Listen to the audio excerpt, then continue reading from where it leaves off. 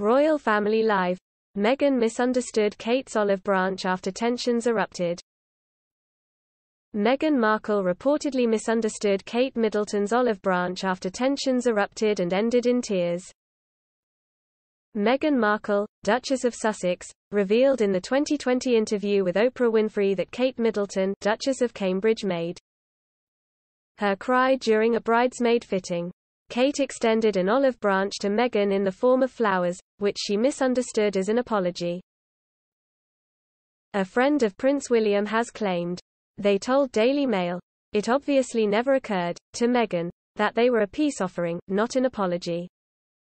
They added, despite much provocation, both William and Catherine have tried to keep the peace more than anyone will ever realize.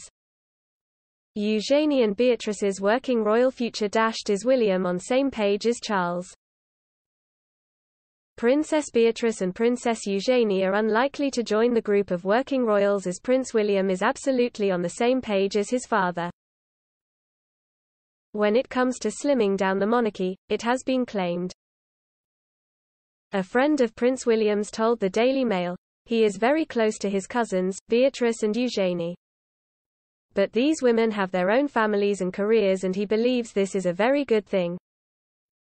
He is even closer to Zara, Tyndall, and Peter, Phillips, and admires the lives they have built outside of the family.